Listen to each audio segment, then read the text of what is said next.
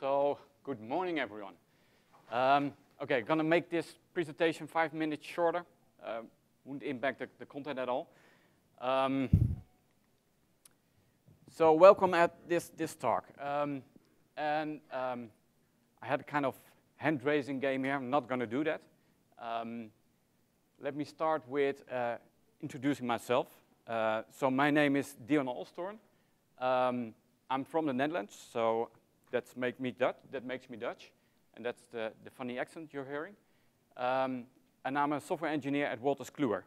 And if you don't know Wolters Kluwer, we're a global company, and we provide services, information, and software for our clients. And we are about 90,000 employees large, so that gives you an idea about the size of the company. And we use Solr quite a bit in Wolters Kluwer, and we use it for several of our divisions. Like we have a division for tax, for accountancy, for legal, and we have a division for medical research, and that's the division I'm working for. And I'm working on a product that's called Ovid, which you probably don't know, but it's the world's leading online content delivery and search tool. And it's used by medical people. So it's a medical research tool used by medical doctors. And it's used in universities, in large hospitals, in pharmaceutical companies, in large libraries, etc. We have more than 350 million documents in our index. So it's quite large. And we get our content from over 100 content providers. And some of the providers, they give us updates every week. Some providers give us updates every month with new content. And we even got some content providers that give us a big update every year. And they call it a reload. We get the same content with some new content, and they have added some new fields to it, and they deliver us a reload. And some of these reloads could add up to, well, 25, 26 million documents, so they're big reloads. And our platform does about 600,000 searches a day. So that gives you a feeling about the size of the system. Okay, let me show you how our infrastructure looks like. But before I do that, something about this talk itself, like the title, Loading 315 Million Documents into a Large Solr Cluster. We use Scrum, and with Scrum you have a product backlog. And this piece of text was actually on the product backlog, so it was one of the requirements of the system saying, you have to load 350 documents within 8 hours. And you probably understand we want to load all the 350 million documents. But why within 8 hours? Well, that's a good question. And the business value for us of being able to load 350 million documents within 8 hours is, well, one of the things I talked about, the reloads, the yearly reloads. Some of our content providers, they do yearly reloads with a lot of documents, could be up to 26 million documents. And we want to process that as fast as possible so we can index it and hand it to our clients. So their time matters. The sooner we're done indexing the new data, the sooner we can give it to our clients and they can use it. The second reason to do this is to have the flexibility to do a re-index of all your data. For instance, when we decide that we want to do a different kind of analyzing of our data, maybe use n-grams or shingles or use different languages. We want to have the flexibility to do that very fast. And we want to do that between the updates we get during the day. So we can hold off the updates one day, which is good, and we want to do the full re-index that day, and then the updates coming in the next day. So that means we have to do it within 8 hours. Okay, if you look at the raw numbers, so 350 million documents in 8 hours, that comes down to about 12,000 documents a second, which is a lot, but it isn't groundbreaking, right? I saw a presentation of last year. They were Rackspace. They were doing about 50,000 documents a second, which is much more. But it's still a lot, and it depends on the kind of data you have, and the kind of content you have, and the kind of indexing you're doing. And we can say, yes, we did it. So we can handle this kind of load. And one of the main important things we use that is a cloud platform to do all pre-processing. And then we'll show you that in the later slides. So one of the big answers here, one of the solutions to do that, is do all pre-processing, not in Solr, but in a different environment. Now the question, can you do it? So after you listen up my talk, are you able to do this? Okay, the answer is, it depends. It always depends, right? You got a lot of data, but every data is different. Maybe your source data, you need to get it out of a SQL database with a lot of complex join queries, stuff like that. Or maybe you got a lot of content in your documents. And it also depends what kind of analyzing you're doing. Do you do shingles, n-grams, difficult stuff? It also depends on your Solr environment itself. Like, are there a lot of users querying and hammering your Solr environment? If so, you cannot do that much of indexing because it will make the query slower. You don't want that, right? These are all kind of things that I have to say it depends.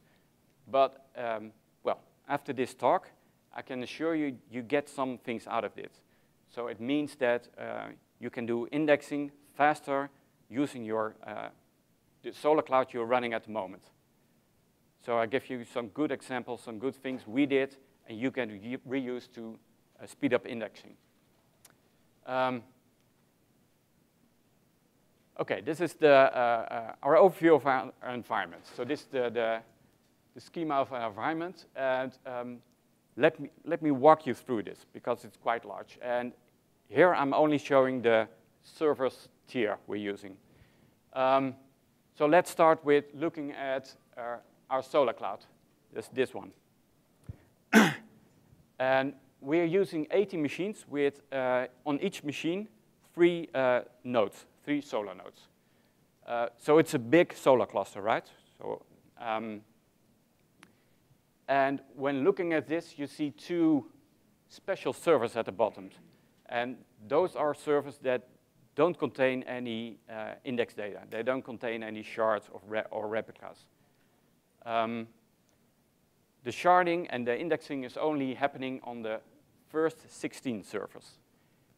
And I can explain you how it works. We have one, well, fairly large collection, and we use 16 shards for that collection, and we have several smaller collections. But when we talk about the large collection, with the 16 shards, what we do is we put the first shard on the first node of the first server, and we use kind of a striping technique, which means we put a replica of that shard on the second server and another replica on the third server. And with our second shard of our largest collection, we do the same. So the second shard we put on the first node of the second server, and then we stripe it out on the servers that come after that. And we do that for all our shards. And this way we can guarantee that even when 2 servers completely go down, we still have all our content available. Okay, our Solr servers they're big machines. They're like 8-core machines with a lot of memory. I think it's 56 gigs of memory.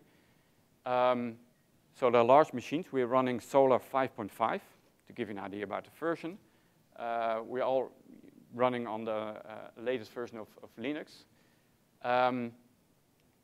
And you see the 2 servers on the bottom. They don't contain any shards, replicas, or whatever. we just use them for query time. And we found out that that worked better for us. It speeded up queries. We had 3 ZooKeepers running. We tested it out. For us, 3 ZooKeepers worked. And for you who don't know ZooKeeper, it's like the ZooKeeper manages all your SolrCloud, like it's distributed configuration, and you need that to run your SolrCloud. Okay, on the left, you can see our business services, and we have a lot of services that that use Solr on the back end. And our business services, they do scale. They scale up and they scale down, depending on how much traffic we get. By the way, the business services are not Java. They're written in .NET, which means we cannot use SolrJ as a client. And that's basically the reason we're using a load balancer. So our services, which are .NET, use a load balancer to talk to the 2 query servers at the bottom. And then I'm going to show you the ETL cluster, our extract, transform, and load cluster.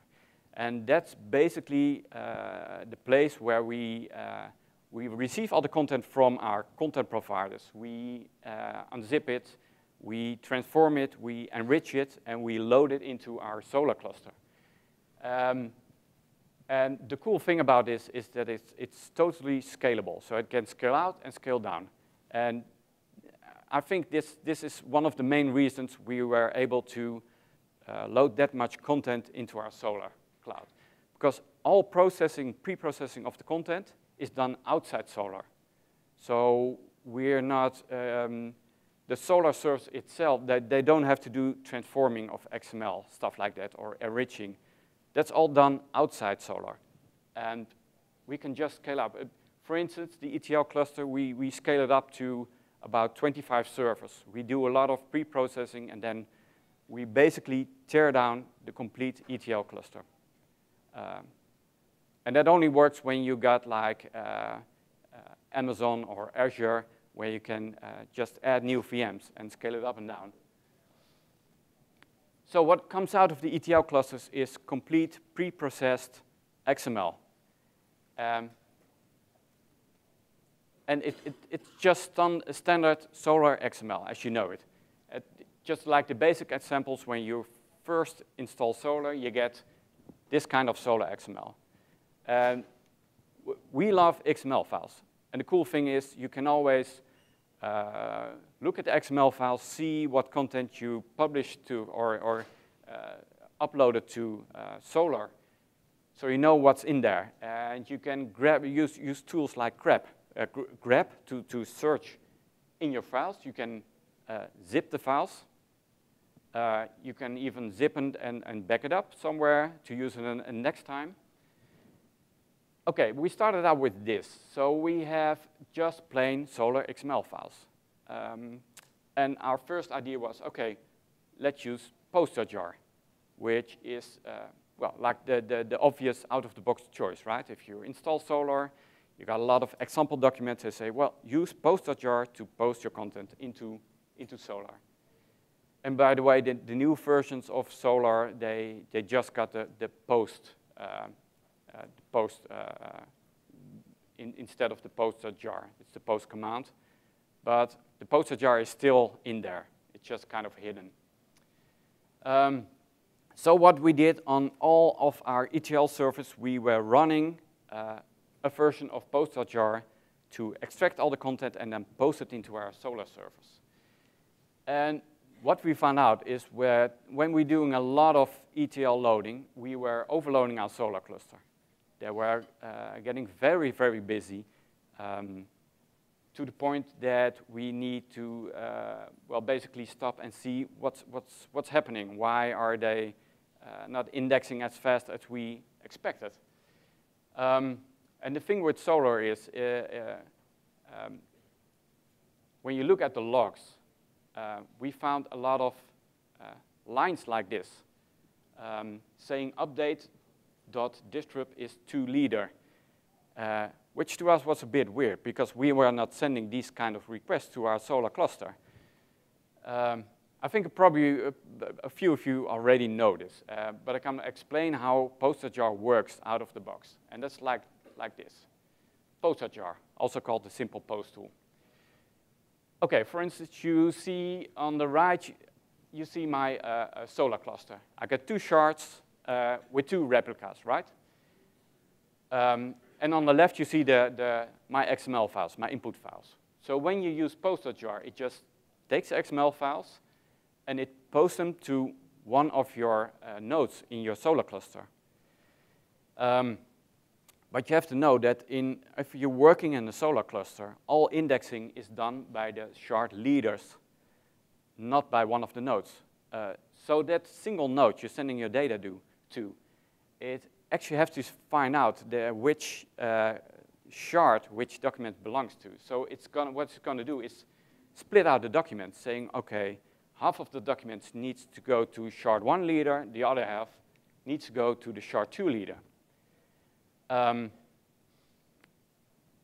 these kinds of requests are the update to distrib 2 leader requests we got.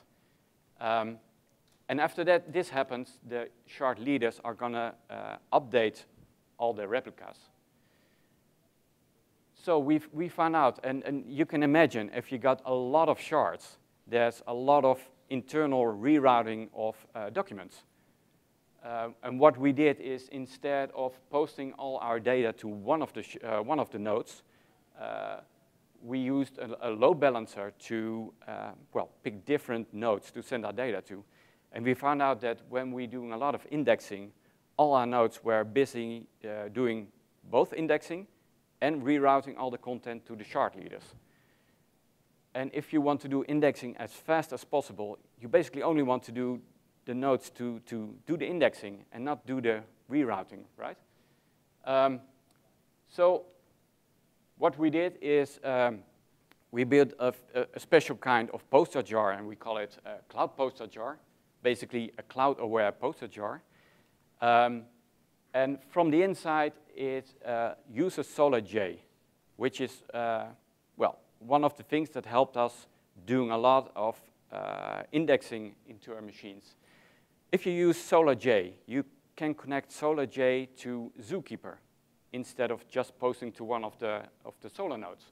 And when you connect it to ZooKeeper, the cool thing is that whenever you upload a document, it gets uploaded to the correct shard leader instead of just one of the nodes. And from the inside, the cloud post.jar is just an XML text reader, how you would expect it to be. So it loads some documents, which are XML, and it basically generates Solr input documents, which are documents ready-made for Solr, and you can post them directly to the SolrCloud. And we added some extra features, like we were using very large XML documents, which are basically too large to even copy across networks. So what we wanted to do is load zipped XML files, where we changed it a little bit. So instead of, in addition to the XML stream reader, it can also read from a zipped file. And that makes a lot of sense for us. So our input files are smaller. And we also added something to post files in parallel. So instead of posting one file, waiting, and posting the other, it can post like 4 or 5 files at the same time.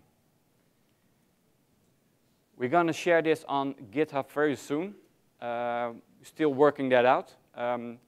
For everyone who's interested, I'm going to send you an update about this. We're going to post it on GitHub. You can have a look at for yourself how this works.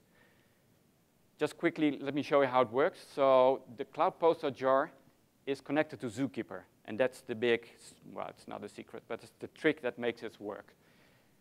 So whenever we have our Solr XML input files, which can be zipped, by the way, cloud post.jar exactly knows to which shard leader it has to send the content.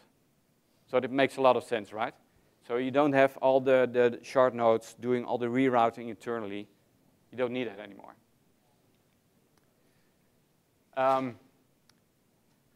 Okay, what we then built is even we found out that when we running even Cloud Post on all our ETL servers, it still did a lot of data sending to our cluster. So we wanted to make it more robust. I'm gonna click here. So you remember our ETL servers, right? Doing the extraction, transforming, and loading into Solr. We changed something there. So instead of loading, we took off the loading part and we said, okay, all the ETL servers are just doing extraction, transformation, and queuing. Basically saying, here's all the data, we put it in a blob storage somewhere. We put a message on a queue saying, this is data for you ready to load into Solr. And on the other side of the queue, we have a couple of these Cloud Post daemons running. Just watching the queue, taking a message from the queue, getting the data from our blob storage, and getting that into the SolrCloud. And this kind of works like a funnel. So instead of all our ETL servers sending updates, they just put a message on the queue, and the workers do the work. Let me show how that works. So this is what we did. On the left, you see our ETL cluster, posting all the content to our Solr cluster. What happens now is this. The ETL whenever an ETL server is done with its work, it just copies the content into blob storage. It's going to send a message to queue saying, OK, there's a job ready, and it points to the blob storage in the message. And we can basically, after that, close down our ETL cluster. And at the same time, on the other side of the queue, we have some Cloud Post workers. They take in a new message from the queue. They see, oh, there's a new data available for us somewhere in blob storage. They're going to take it out of there, and they're going to post it to our Solr cluster. And this is our big funnel, like the Cloud Post worker. We have 3 of those Cloud Post workers running. And each of the workers, they take in one job after another. So this works like a funnel, right? We can put a lot of data into the queue and into blob storage, but only the Cloud Posters do the work. Of course, now the question is, there's a queuing system. And I just showed you the infrastructure diagram, and there was no queuing server on there. So what did we use for that? And the answer is we use ZooKeeper, which is, you get ZooKeeper when you're running SolrCloud.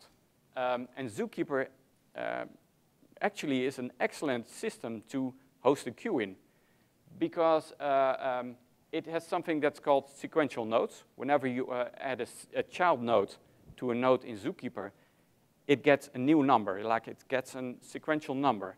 And for each new node, it gets a higher number. That's perfectly suitable for a queue. And ZooKeeper allows you to watch a node and all the child nodes of a node. And that's excellent to use for a queue. It also got, like it's atomic, you can use transactions. And another cool thing, what I want to show is, when you use ZooKeeper, it kind of gives you a user interface for free if you use the same ZooKeeper as your Solr cluster is running. So what we've done, we've built a queue node in the same ZooKeeper instance of our Solr nodes. And then when you go to the Solr admin side, and I'm not sure if you're all familiar with this picture. There's a picture of the admin side of Solr, which basically only shows you the collections, configuration, stuff like that. But because I've added a new node in the ZooKeeper, you now see, I'm not sure if that's clear, you see collection loader at the top there, which is basically our own node. Let me take a couple of minutes to walk you through this. So I just showed you all the workers, like the post-cloud workers, right? Whenever we connect a worker to our ZooKeeper, that worker is going to register itself under the worker node. I'm not sure if you can read it, but you can see there's one worker running at the moment. and we show its process ID and on which server it's running. So we basically know where the node is running. And here you can see there's a node that's called new, and that's our new queue. So whenever in our ETL server, we post a new message, we basically add a new node under the new queue with a new sequential number. And all the workers, they watch the new queue. And they basically, when there's a new message in the new queue, one of the workers is going to pick that up and move it to the in-process queue. And the cool thing about ZooKeeper is that it's transactional. So even when you got like 50 workers, only one worker is able to move that task from new to the in-process. And the other workers are going to fail. They're going to fail with a message saying node is not there anymore. And for our workers, they don't care about that. They say, okay, the node is gone. Probably another worker has picked up this job and done the work, right? So when it's in progress, the work is done. The loader is going to load all the data and move it to done. I'm not going to show you everything about this, but the cool thing is you can also just click one of the tasks, and you can see inside of the task what's in there. So here you see an example with, it's an update command for a specific collection, and you probably see here that there's some notification of a path, which is basically pointing to our blob storage, saying there are the source content you have to load. What finally works best for us? Two solutions. Okay, so for our initial loads with a lot of content, we decided not to load on our live Solr cluster, but doing on a separate, isolated cluster. And you have to mention that it needs the same amount of shards there. So what we do for a large update, we actually index it on a separate environment. With no users, no user queries, we can do max load there. And after that, we just copy the index files to our live environment.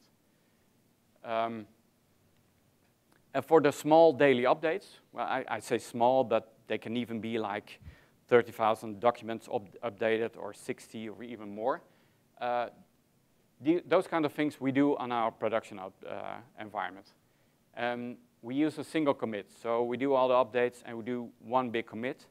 So we don't have all the issues with reopening a new index searcher. That only takes time, right? Okay, conclusions and takeaways. What really worked for us is to do all the pre-processing outside Solr. So just keep your Solr cluster for handling all the user queries, do the indexing, but not XML transformations, enrichment, stuff like that. Keep that out of Solr.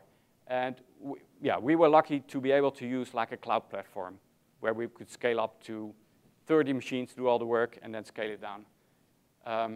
But still, if you don't have a cloud platform, you can still use a separate server for this. And we use a queuing system to prevent overfeeding on Solr.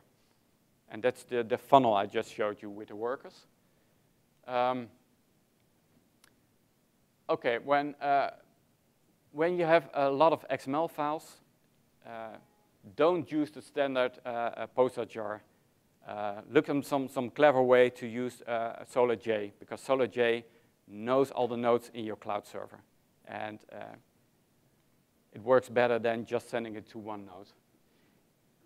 And okay, one of the final takeaways, if you got a lot of content to index on a live server, try to do the indexing on a separate environment. You can even, create an environment just on the fly as VMs in a cloud environment. Do the indexing there.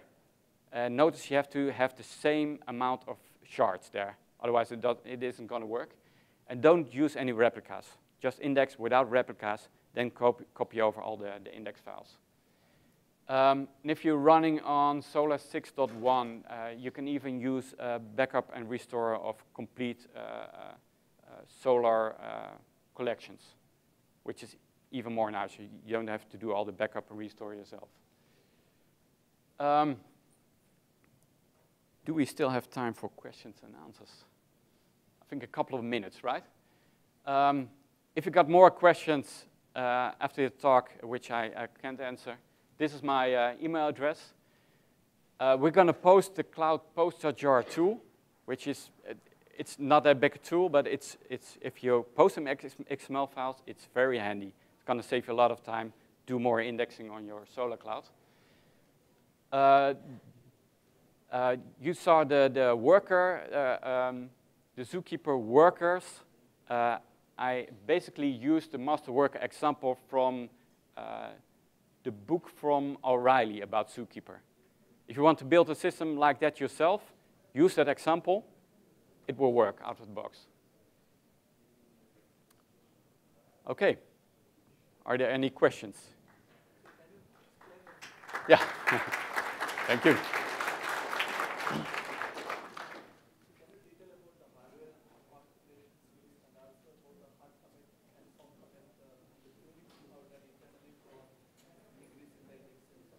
Yeah, so the question is about what, do we still have some time or?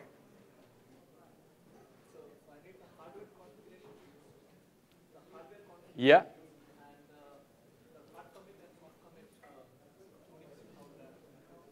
Okay, so yeah, you want to know about the configuration of our service, right? What kind of?